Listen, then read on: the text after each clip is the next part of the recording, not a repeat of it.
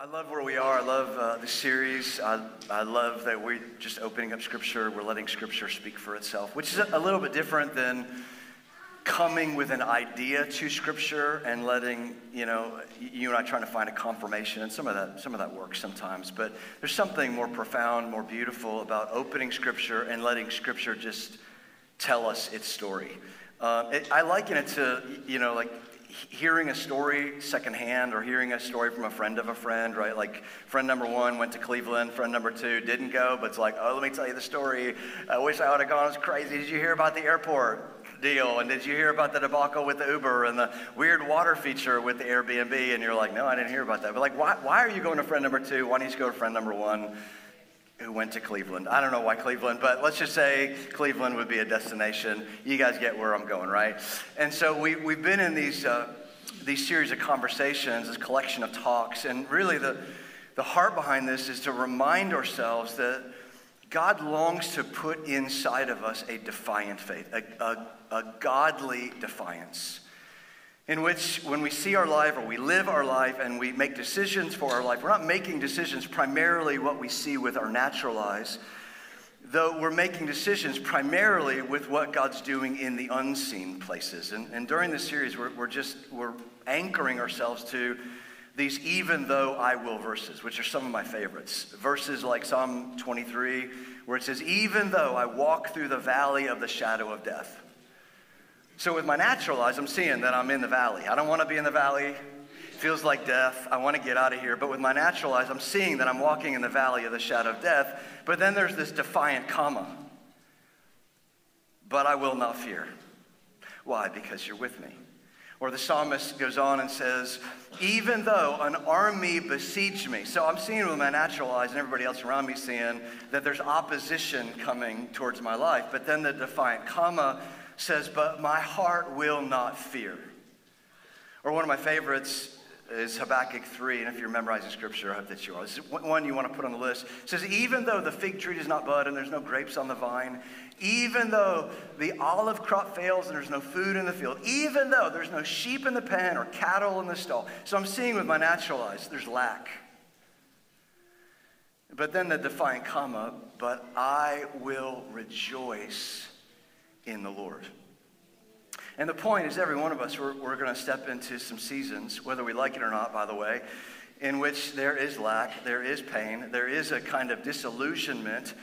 And you and I have got to come to the place where we know our faith is going to be tested. And I hate to say this, but either your faith is going to come out as a bumper sticker or a token, or it's going to be the kind of faith that ignites under pressure.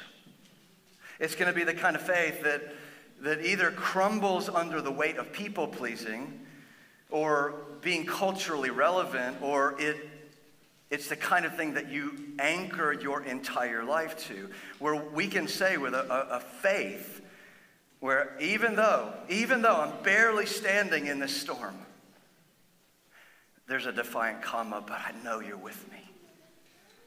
I know you're going to sustain me. God, even though I'm experiencing the worst fears of my life being realized, I know you're going to make a way for me.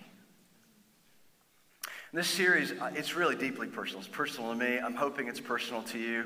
Today in particular, I think is going to be very personal. Some of you, in fact, you're going to be like, did somebody text him, or call me with my story? And I just want you to know, thankfully, nobody texted me. Nobody called me. I'm happy for you to call me or text me, but nobody did that today.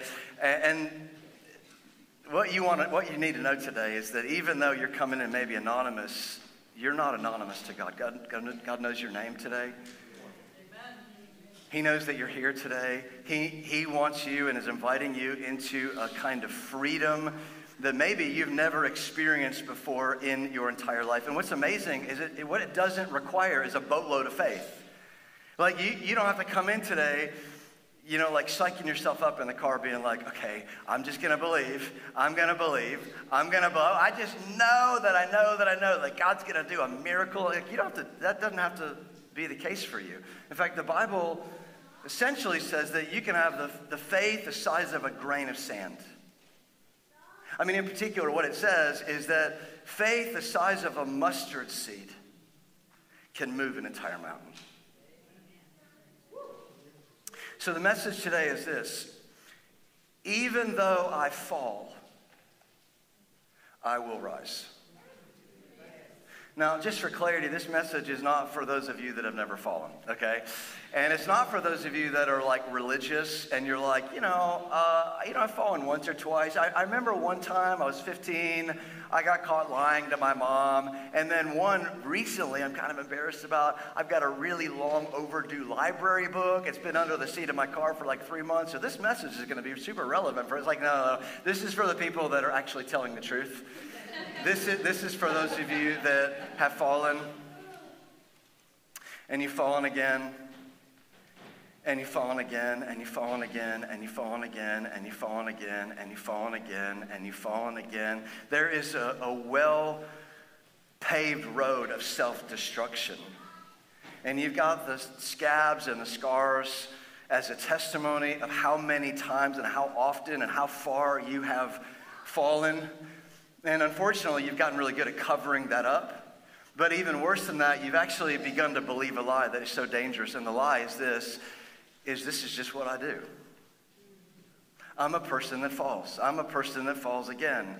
Because the rising and the getting up and the staying up, it's just for other people. And I want to be the guy today, if you'll let me, to stand on the truth of God's word. And I just want to hold out a promise for you. If you're a son and daughter of God, if you've placed your faith in Jesus, this is a promise for you. And the promise is Proverbs 24:16. Again, if you're memorizing scripture, anybody want to say it with me?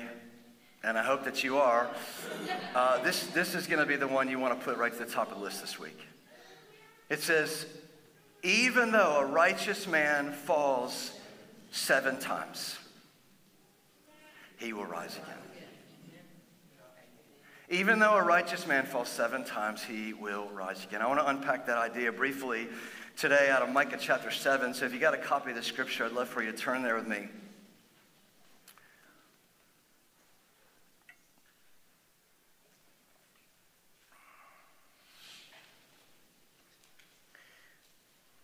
Here's this minor prophet making this confession, which is our confession, which is our story.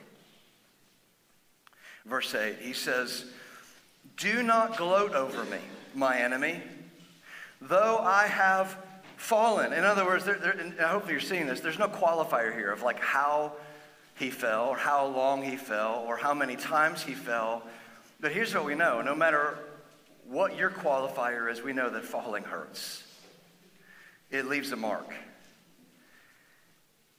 So don't gloat over me, my enemy. Though I have fallen, I will rise. And then he amplifies this with a kind of faith. What faith is not seeing with the natural eyes.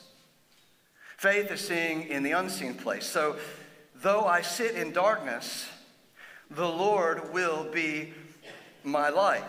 And again, this is my story. I don't have time to go deeply into my story today, but this is your story today as well. It's all of our stories. And the reminder that I love so much is that no matter how many times you've fallen, whether it's 7 times or 70 times, no matter how far you have fallen, what disqualifies us is not the falling. What disqualifies us is not reaching out to the one who can rescue us. Amen. And so he says, though I have fallen, I will rise. Though I sit in darkness, the Lord will be my light. Now, the good news, as you're reading this, hopefully, at least part of the good news is, because nobody likes to be the first, but you're not the first to fall. Anybody want to say amen to that? You're not the first to fall. In fact, our great, I don't know how many greats, I should know that. Grandparents in the garden, you can read about this in Genesis 3, they're the first to fall, and it was an epic fall. However far you've fallen, it's not even close to how far they've fallen. They literally were walking with God face to face in the cool of the garden, naked and unashamed, which sounds pretty amazing. Perfect life, perfect wife, perfect future, and then they just torpedoed their own life. And then their fall then had like epic consequences on the rest of us. I mean, the very thing that happened, I mean, at least in part, is that when they sinned, then they imputed sin to the rest of us. And the very reason we have cancer, the very reason there is a terminal insecurity in every one of us. The reason racism is rampant is because our great-great-great-grandparents fell. And maybe just a little parenthesis, this is not the message, but the little parenthesis is like when we fall, it has consequences on other people. But that's not what I want you to focus on today, because there's a little bit of guilt attached to that. What I want you to ask the question I want you to ask is, well, how do I rise? Falling is easy. It's the rising that feels impossible. And so Micah answers this.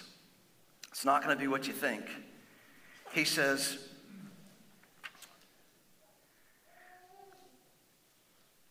so he's like, okay, I've sinned against God. He says, wait, I think I've skipped a verse here. No, I haven't. Sorry. He says, until, which is the hinge verse here in the entire passage. This is the hinge verse. You can circle that or highlight that in your Bible. He says, until he, now he's talking about God, until he pleads my case and establishes my cause. Okay, so here's the thing. Actually, I think I did skip a verse. Sorry, guys. I was like, that's not right. Listen, there's a lot of pressure being up here. Look at verse 7. Look at verse 7. Excuse me, look at verse 9. Here's how we rise. I skipped ahead. He says, because I've sinned. So here's how you rise. He says, because I've sinned against him, I will bear the Lord's wrath. Okay, so here's the thing. We've all fallen. I've fallen, you've fallen lots of times. And what is necessary in our falling is to make the confession, I've fallen. To be able to say, I've sinned. And it's not just enough, and I want you to hear this for all the religious people in the room. It's not enough just to be like, well, I've made a mistake, and I did some dumb things, and I torpedoed my own life. But no, and this requires a lot of gospel humility. You've got to be able to say, I've sinned against God. I mean, sure, I sinned against other people, but I first sinned against God. And I broke his laws, I broke his commands, I tarnished his glory. And so I sinned against him, and then here's what's so painful. I've sinned against him, and hello, I deserve his wrath.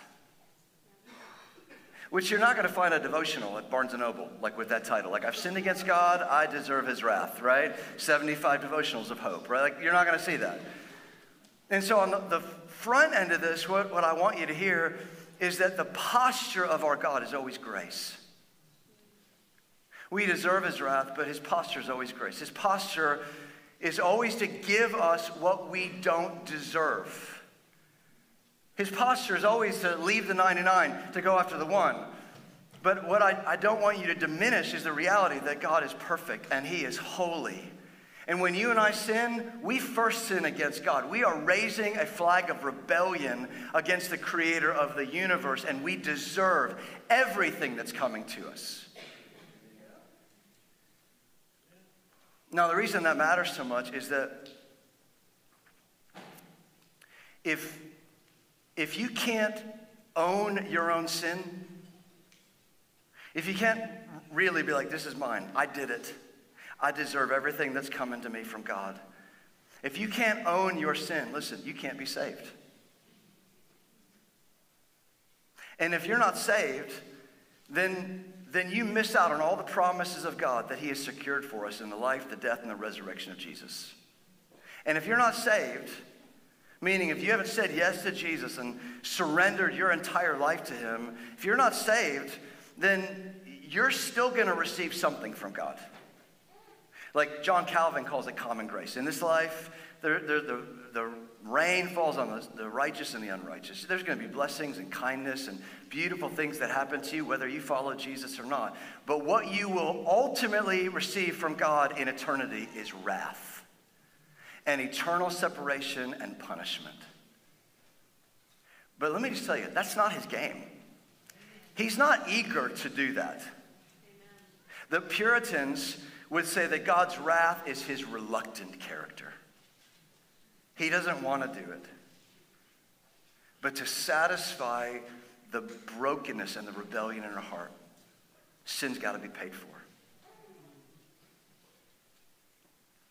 And so the question is like, okay, how do I rise with that? I've sinned. This is what Micah's saying. He's like, okay, I've sinned against God. I've fallen. How do I rise? Well, he says this. This is where we were at the beginning. He says, until, which is the hinge verse, until he, this is the one that we have sinned against. This is what's so upside down about the gospel. Until he, the one that we've broken the law, the one that we have offended, the one that we've rebelled against, until he pleads my case and establishes my cause. So just imagine you find yourself in big trouble. And you got to go visit the judge, or you're going to arbitration, and you're waiting to go into the courtroom. And when you finally go into the courtroom, there's stack after stack after stack after stack, like 6 feet tall, with all the things that you've done, about half of which you didn't confess. You just decided to keep living a secret life, thinking that what you bring into the light is what's going to come into the light. And all of a sudden, you see that they know everything. The judge knows everything. And all of a sudden, your heart sinks. And you're like, I'm in trouble. I'm in trouble. They know everything. And I deserve the wrath. But here's what makes this so powerful. Until he, the one that is the wrath bearer, until he pleads my case and establishes my cause, he will bring me out into the light. I will see his righteousness. Now let me tell you why this is so beautiful, is that this is written 700 years before Jesus ever stepped on planet Earth. And this prophet, Micah, he's like, listen, here's what I know. There's a time coming in the not too distant future where God himself, the judge himself, will come to planet Earth, and he will make a way in which our sins are not held against us. And so you never have to ask the question, if you're a follower of Jesus, has my case been heard? Because you and I, we're standing here in this moment 2,700 years into the future. And so has your case been heard? Yeah, your case was heard when Jesus was on the cross and when he rose from the dead 3 days later. And not only did he hear your case, but now your case is closed. Amen. And even more than that, if you're a Jesus person, you never have to ask the question, will I ever rise? Because Jesus is the firstborn of the resurrection. And all of us, we're sons and daughters of the resurrection. Meaning you will rise. You may fall 7 times or 77 times, but you will rise. Let me double down on this idea. Go to Ephesians chapter 2.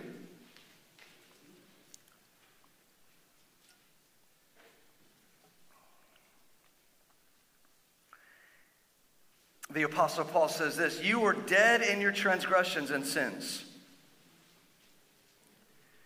So the point of the gospel, the point of Jesus is not to make you a better person. You're dead. The point of the gospel is to take dead people and to make them alive people. So Paul's like, you, everybody, you're dead.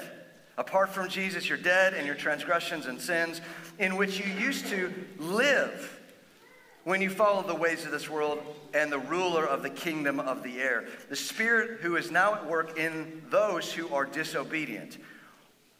All of us, can we just say those 3 words together? All of us. All of us also lived among them at one time, gratifying the cravings of our flesh, following its desires and thoughts. Like the rest, we were by nature deserving wrath. Now this is where a lot of pastors or preachers, this is where they stop. Because it's time for the altar call, fire and brimstone. But we're going to keep going. And the reason is because a conjunction in Scripture has the power to change everything. Because the until in Micah chapter 7 is distinctly linked to the but because in Ephesians chapter 2. Meaning you and I, we were dead in our sins, deserving of the wrath of God, every one of us. But because, says Paul, because of his great love for us, God, who is rich in mercy, made us alive with Christ, even when we were dead in our transgressions. It is by grace you have been saved. And God raised us up with Christ, seated us with him in the heavenly realms in Christ Jesus. So even though I've fallen, I will rise.